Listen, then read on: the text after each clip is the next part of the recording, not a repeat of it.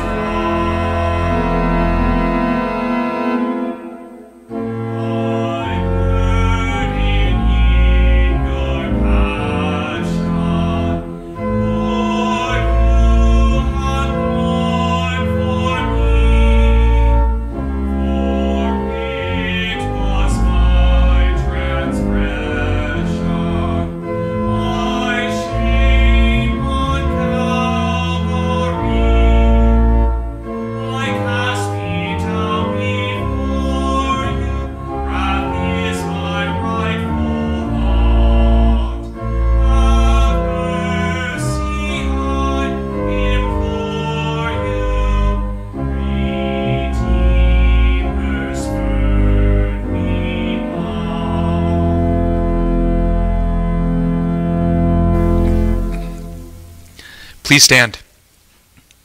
As I mentioned before, we'll begin with the opening spoken responses. O Lord, open my lips, and my mouth shall declare your praise. Hasten to save me, O God. O Lord, come quickly to help me. The Lord be with you. And also with you. Let us pray. Lord God, you have brought us safely to this hour of evening prayer. We thank you for providing all that we need for body and life. Bless us who have gathered in your name. Forgive our sins, speak to our hearts, dispel our sorrows with the comfort of your word, and receive our hymns of thanks and praise through Jesus Christ, our living Savior, who reigns with you and the Holy Spirit, one God, now and forever. Amen.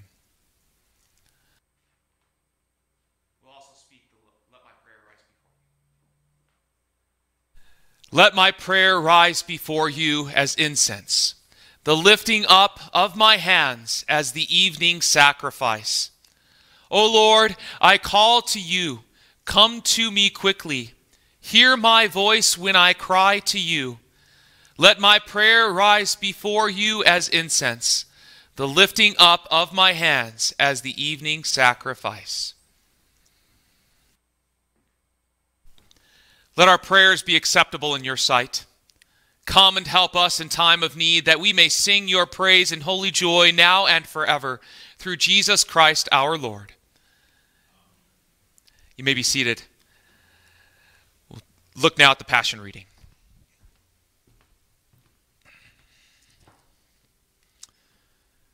We continue now in the Passion reading of Mark chapter 14, beginning at verse 66, and then we'll jump into chapter 15 as well. If you want to follow along, your pew Bibles, it's on page 1451. While Peter was below in the courtyard, one of the servant girls of the high priest came by. When she saw Peter warming himself, she looked closely at him. "You also were with the Nazarene, Jesus," she said. But he denied it. "I don't know or understand what you're talking about," he said, and went out into the entryway. When the servant girl saw him there, she said again to those standing around, "This fellow is one of them." Again, he denied it. After a little while, those standing near said to Peter, "Surely you are one of them, for you are a Galilean." He began to call down curses, and he swore to them, "I don't know this man you're talking about." Immediately, the rooster crowed the second time. Then Peter remembered the word Jesus had spoken to him. "Before the rooster crows twice, you will disown me 3 times." And he broke down and wept.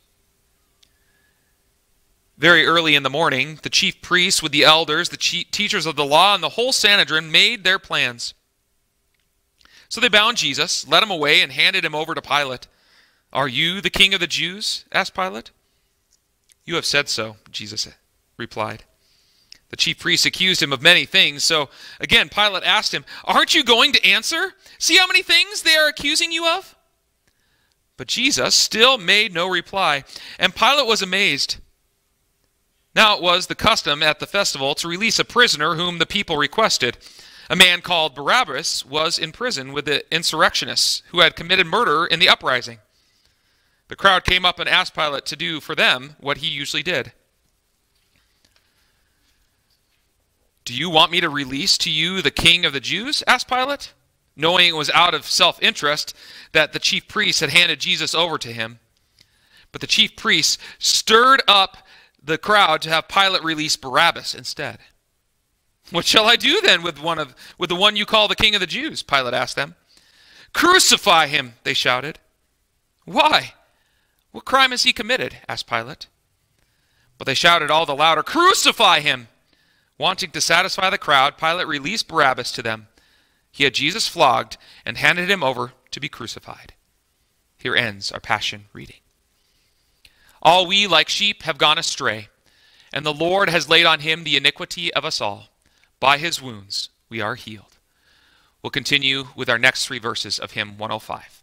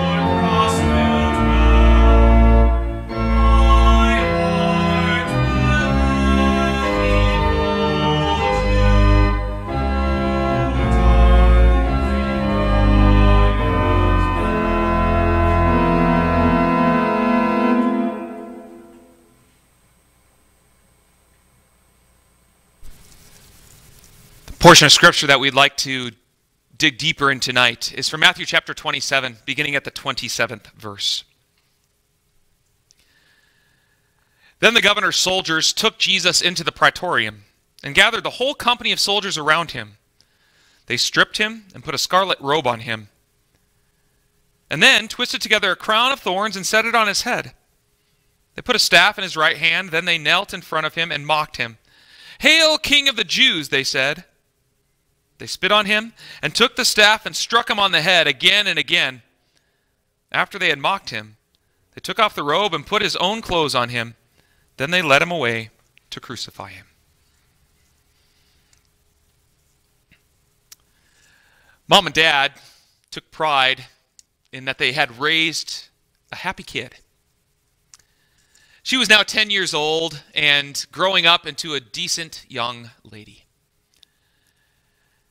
But it was during her 5th grade year that her parents noticed some differences in her.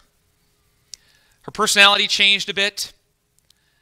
The youthful exuberance, the joy in her life, and the permanent smile that typically was on her face had now all given way to sullenness.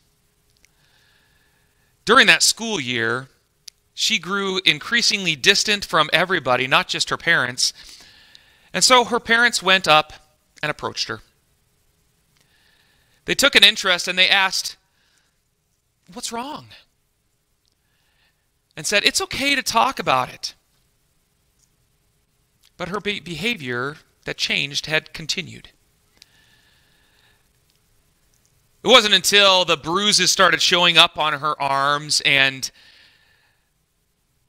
the parents noticed it that they called up a meeting with the school principal. Only after hours of prodding to break their daughter down to make her open up, finally she broke down and she started crying and admitting that she was being bullied at school by a group of mean girls.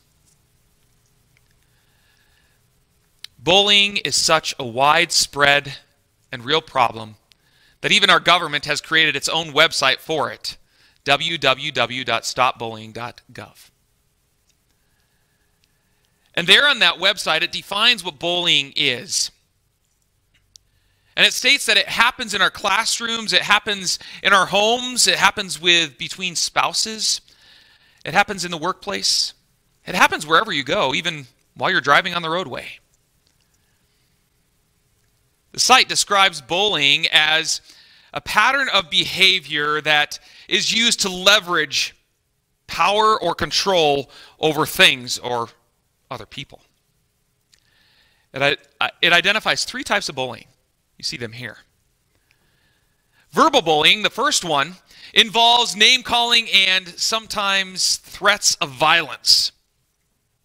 The second one is social bullying, and that happens when a person is deliberately excluded or ostracized from a group, and they're name-called through social media or through the groups, and others don't allow you to include them. And then the third one is physical bullying. And that occurs when property is damaged as a threat to someone, or it gets extended from property to actually abusing the person physically. Tripping, fighting, spitting, using fists to fight. Now, if you accept the website's definition of bullying, you can see in the background there, you see Jesus.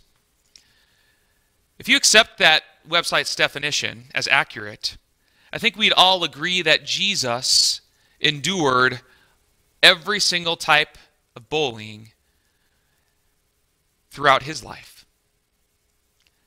His enemies, primarily the religious enemies, the Sadducees and the Pharisees, they were usually the ones that engaged in verbal bullying with him. And we saw that last week when they took him into the illegal court and they were calling him names, and then they were also coming up with false charges against him. But they also, throughout his life, before he was even put on trial, you can catch the Pharisees and the Sadducees so often trying to catch Jesus with a gotcha question. They think they got him stumped, and then Jesus always comes up with the perfect answer where they cannot respond anymore. But there's also, in Jesus' life, social bullying, wasn't there?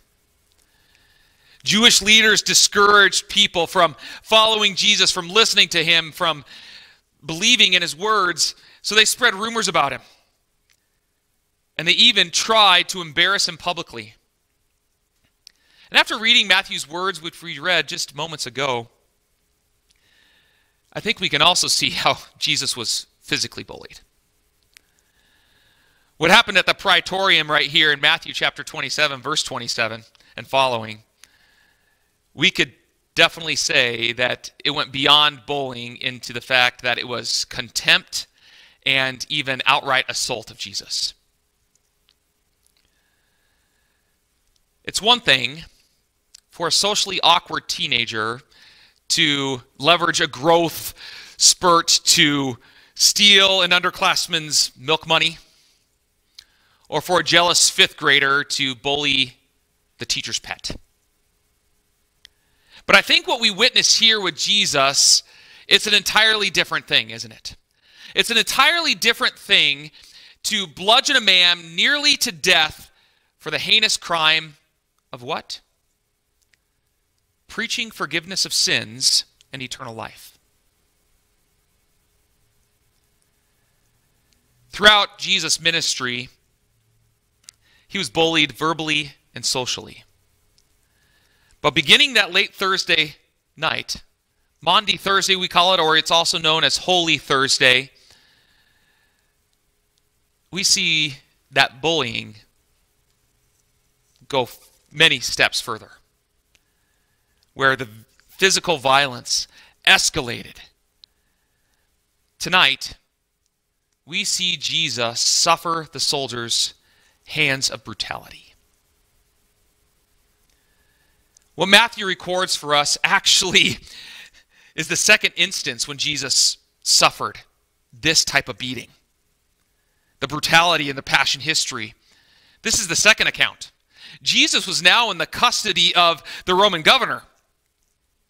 And so that has already stepped up from where earlier he was in the darkness of Friday morning with the Jewish leaders. And they had conducted their own flogging and beating of Jesus, where they abused him similarly. At their illegal meeting, which we looked at last week, they tried to come up with false charges against him.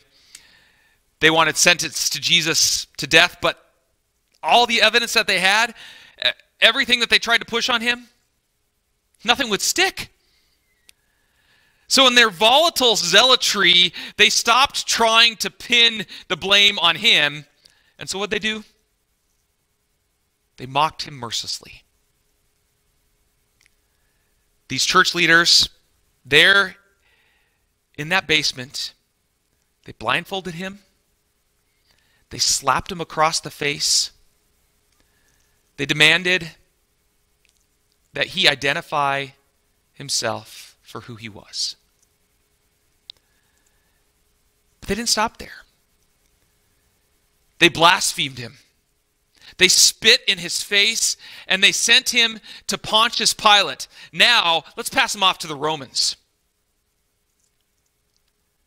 And so Pilate then asks him questions. He interviews Jesus and tries to find out what's wrong with him. And Pilate said, there's nothing I can find that's to charge this man. And so he was ready to set Jesus free. But he also knew how the people felt about Jesus. He was a true politician, wasn't he?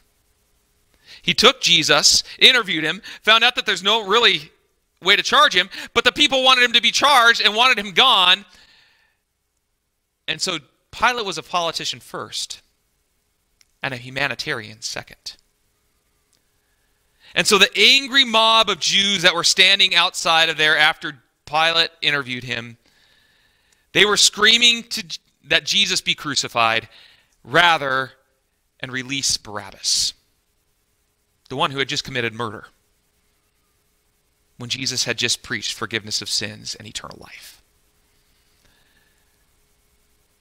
Perhaps if Jesus was just brutalized the Roman way, the Jews' blind rage, maybe then they would be placated and they'd be fine with releasing Jesus. And that's what Pilate had hoped. So that's why he allowed him to be handed over to the soldiers then, the Roman soldiers. And you know what the estimated amount of soldiers it was that Pilate handed him over to was? 600 men. He handed him over to the 600 soldiers to do their worst to Jesus. The first thing the soldiers did was they took this whip and they would whip Jesus in the back. And this whip that they had was called the flagrum. And it was designed to break open the skin, causing massive bleeding and internal injury. Many of the strands of the whip would be laced with glass or clay shards. And they would whip him and whip him. And the purpose of this flagrum whip was to weaken the individual so much so that they could continue to do whatever they wanted to do to that individual, because it would weaken him so they couldn't fight back or resist any punishment. The Roman soldiers' scourging was so violent that the Jews limited the number of lashes that each criminal would receive. The Jews did. But the Romans, they had no such law. It was not restricted to a number of lashes. But a cruel piece of irony here is that this treatment, this terrible, inhumane treatment of Jesus, who's an innocent man, was so torturous that many considered it to be an act of mercy. You were so weakened by the beatings that you'd more likely die there before you're even crucified. For a Roman soldier, being stationed in Judea was like being sent to the end of the world. There was really nothing to do. And so now it's their opportunity to get some entertainment. Because normally, just putting up with the Jews, that was a pain. It was annoying to deal with the Jews. But their constant religious infighting between the Jews, the Sadducees, and the Pharisees was just annoying. So to find their entertainment here, and putting Jesus in the center of all of them, and witnessing him suffer, entertain them for a bit. After his brutal whipping, the soldiers turned to ridicule. So they weren't done. So then they take Jesus and they put this scarlet robe around him, probably one of the soldiers' robes. And they mock and ridicule him, basing all their things on what Jesus claimed to be, right? He claimed to be the king of the Jews, because that was playing to the whole Jewish crowd. This is why they wanted him crucified. This is why they wanted him dead. This is why they wanted him out of their sight. So they put that coat on him, and then they twisted together all these brambled thorns and placed it and pushed it down on his head, as if it were a crown. And then they also placed a stick in his hand, his weakened hands. And they said to him, as they knelt down before him and bowed down to him, "Hail, King of the Jews!"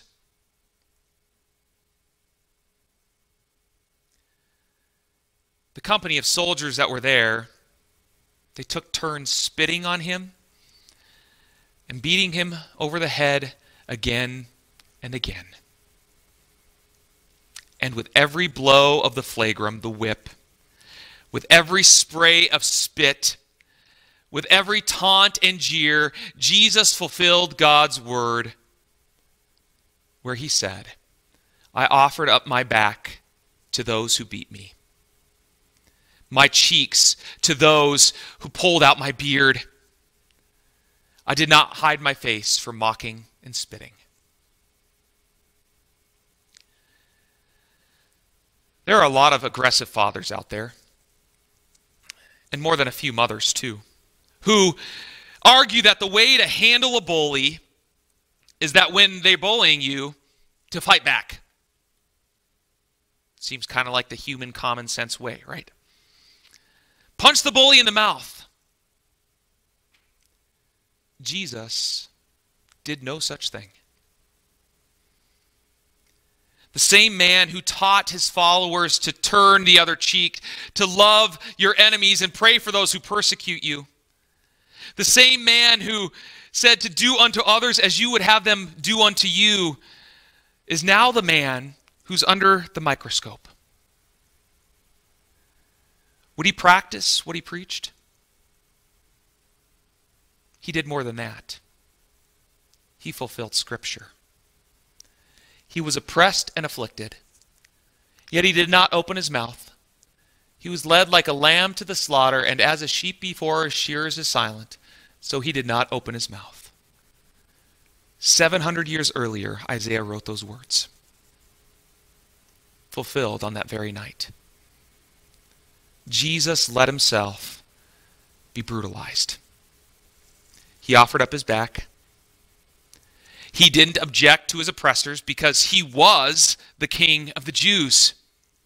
Not that he just claimed, he was. He was the king of the Gentiles. He's King of Kings, and he's Lord of Lords. His name is above every name, and to him every knee shall bow.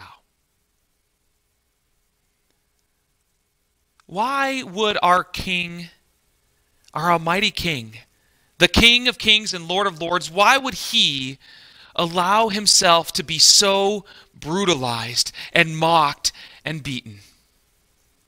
Why doesn't he just stand up there in the midst of all that and punch them in their mouth? He did it for you. Jesus let himself be treated that way for you. And Jesus knew that this was going to happen ahead of time. That night after he had the Last Supper with his disciples, do you remember what he did? He took his disciples with him to the Garden of Gethsemane to pray. And as he's praying so hard, remember, his sweat was like drops of blood, and he asked the Father, please remove this cup from me if it is your will. He didn't want to have to go through with it. But he also knew what the Father's will was, to go through with it. And so he did. God the Father made Jesus take and accept and experience every single last drop of that cup. It was the Lord's will to crush him and cause him to suffer. Christ was brutalized for you as your perfect substitute. If Jesus hadn't endured this shame, if he had avoided all the indignity, if he had retreated from the cross and refused to drink even a drop of this suffering or a drop of this cup, then there would be no forgiveness for any of us. And God's wrath for our sins would still be on us today. And you better believe that what God will do to you is much worse than any Roman soldier could carry out. So tonight, listen to Matthew's words and hear how much Christ sacrificed and went through for you. Look how thoroughly he was brutalized. That's how thoroughly you are forgiven. An ancient church father who lived in the days after the Nicene Creed was written, right after, which is right around 325 AD. John Chrysostom, I'm going to show you a picture of him in a second. John Chrysostom, he was the head of the Church of Constantinople, one of the large church centers in the Middle East. And he explains why Christ's body, his whole body, every ounce of him had to suffer at the hands of brutality. Listen to these words. Not only one of the Lord's members, but his entire body had to suffer the most dreadful pains. His head was wounded by the crown of thorns, by the blows of the fists, and by the reed. His face endured spittle and smiting. His entire body was scourged, stripped, and arrayed in a robe of shape. His hands held the reed. Later, his tongue had to taste vinegar and gall. Because sin dwells and is active in all our members, therefore Christ desired to suffer for our sins in all his members. A bully tries to leverage power and control over you. When you're the victim of bullying, you feel alone and you feel powerless, as though you have to obey the bully. Sin is a bully. Sin tries to coerce us into doing things against the commandments, against God's word. The devil, he's a bully. Satan browbeats us into bad behavior. Our brother Jesus, he was bullied in our place and was brutalized for all. And we belong to Christ. Now our spiritual bullies can't demand our milk money, and they can't have a say in our morality. Sin shall no longer be your master, because you are not under the law, but under grace. Since the forgiving love of Christ lives in our hearts, we happily submit to his gracious rule rather than to the empty threats of any evil bully. Submit yourselves then to God. Resist the devil, and he will flee from you. Freedom from sin and Satan is reason enough to rejoice. But as we join Jesus in his gracious rule, we really begin to see what liberty looks like. Therefore, since Christ suffered in his body, arm yourselves also with the same attitude, because he who has suffered in his body is done with sin. As a result, he does not live the rest of his earthly life for evil human desires, but rather for the will of God. Taking on Jesus' attitude enables us to turn the other cheek.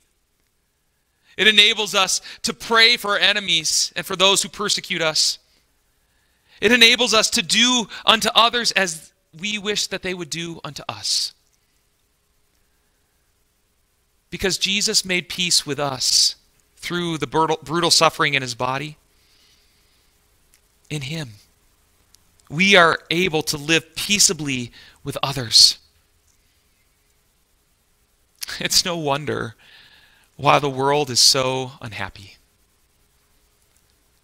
So many people in the world today are living without Christ. They're being bullied by sin and Satan. They feel alone and powerless as the bullies dictate their lives. How much better it is to have God as your father. He raises happy kids. Our brother Jesus suffered under the soldiers' hands of brutality, and as a result, we will never have to suffer God's wrath. Jesus did. And as happy kids in God's family, we delight to bring our brother's peace to people who are still being bullied today. Amen. Please stand. The peace of God, which transcends all our understanding, will guard our hearts and minds through faith in Christ Jesus. The Lord be with you. Amen. We'll remain standing as we join in our next hymn. As I mentioned before, Koine has sang this hymn before for us, and so we'll join in the video.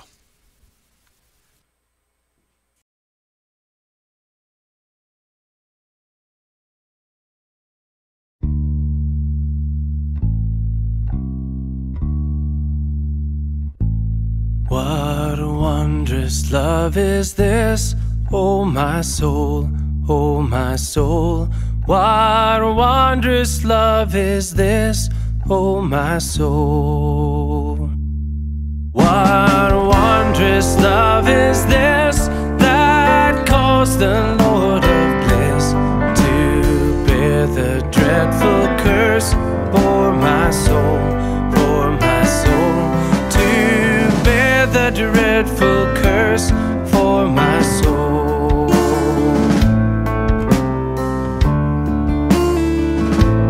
When I was sinking down, sinking down, sinking down, when I was sinking down, sinking down, when I was sinking down beneath God's righteous frown, Christ has laid aside his crown for my soul, for my soul.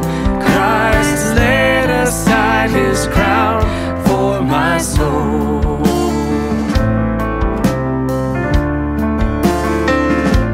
To God and to the Lamb I will sing, I will sing. To God and to the Lamb I will sing. To God and to the Lamb, who is the great I am. While millions join the theme, I will sing, I will sing. While millions join the theme, I will sing.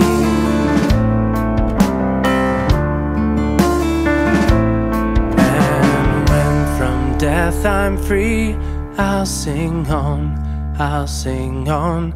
And when from death I'm free, I'll sing on. And when from death I'm free, I'll sing his love for me. And through eternity, I'll sing on, I'll sing on. And through eternity, I'll sing on.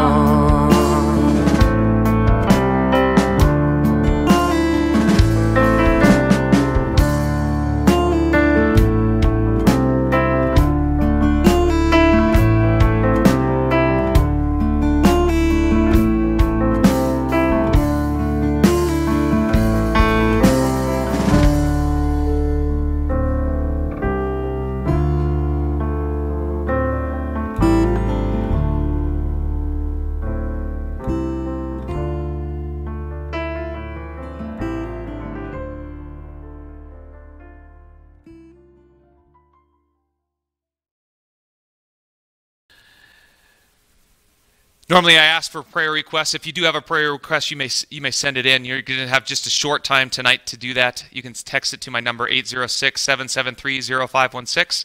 Make sure you mark it as public or private. Then also you may send in your offerings digitally through Venmo, or you may mail them there. You have just a few seconds to be able to send that in, and then we'll join in the prayer.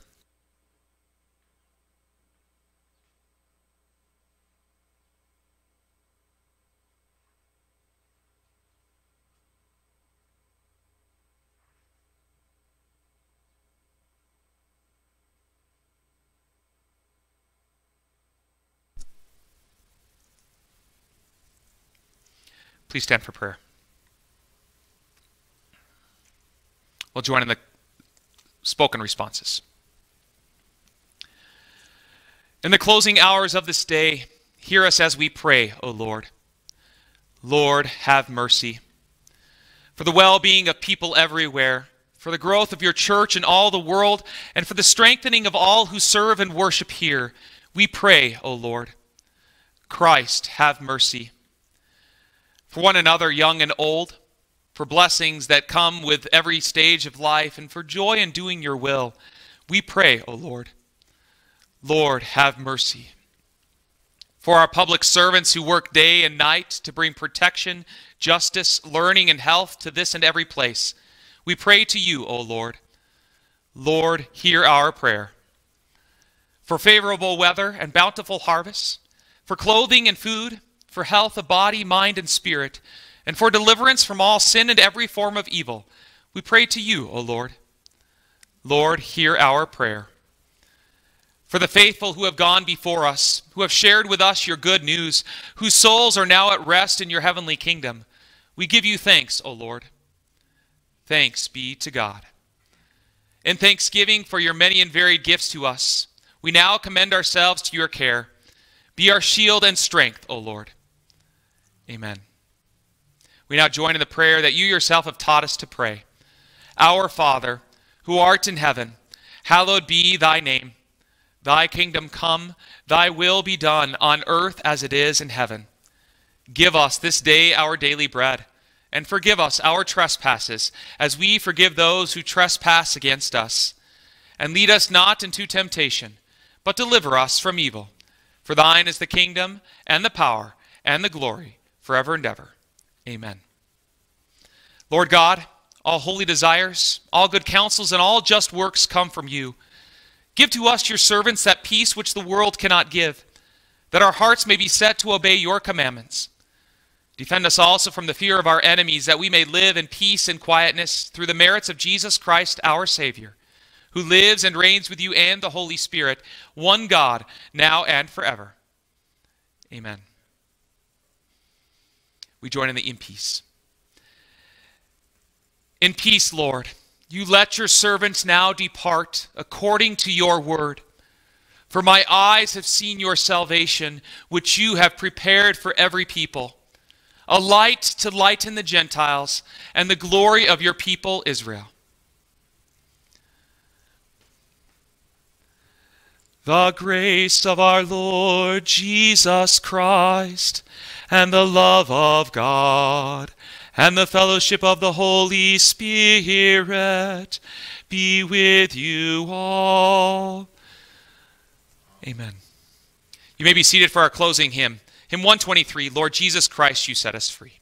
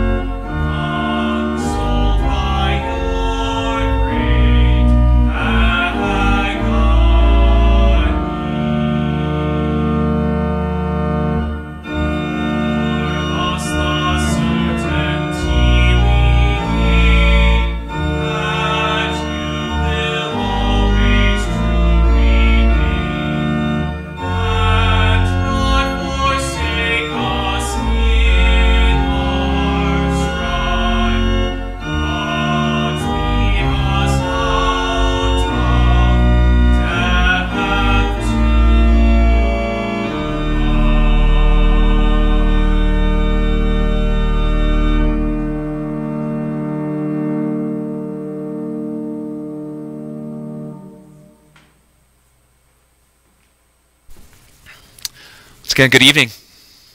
Good evening to all of you who joined us online too. Thank you so much for joining us for our 5th Wednesday night service. There's a few announcements that I have. This coming Saturday is our church workday, so hopefully you can join us for that workday. It's going to start at 9 o'clock and be here. We'll probably be here till noon. I like to put an ending time just so you know it's not the whole day. You don't have to come for that whole time either, so if you would like to be a part of it, we'd love to have you just come and help us get some of the projects done. I've got a list that's in the fellowship hall. I think it's 14 bullet points long, and they're all pretty big items, so hopefully you can join us and help us accomplish that list for the following event so that our grounds look nice for our Easter for Kids event, which is the following Saturday from 11 till 12. We still need some volunteers, so if you would like to volunteer for this, it's not a huge commitment. It would just be basically get here about 10:30-ish and we'll talk you through what you need to do. You're basically handing things out to people that drive up and you're just bringing joy to their life during this time. So hopefully you can be a part of that. If you are interested, please contact me, Chris Larson, or Stephanie Cares, and we'd like to get you involved with that as well. We need to know soon so that we can organize the lines and how many lines we will be able to do. Sunday we'll continue our study on the case for Easter. This will be our third of the 4 lessons of the case for Easter, and it's been going really well, so hopefully you can join us here in person or online. And then next week is our final Lenten Simple Supper. It's going to be a picnic theme. Yeah, pretty general picnic theme. Hopefully you can join us for that and sign up either out there in the entryway or on the website through the QR code. Those are all the announcements that I have. May the Lord bless your day and the rest of your week.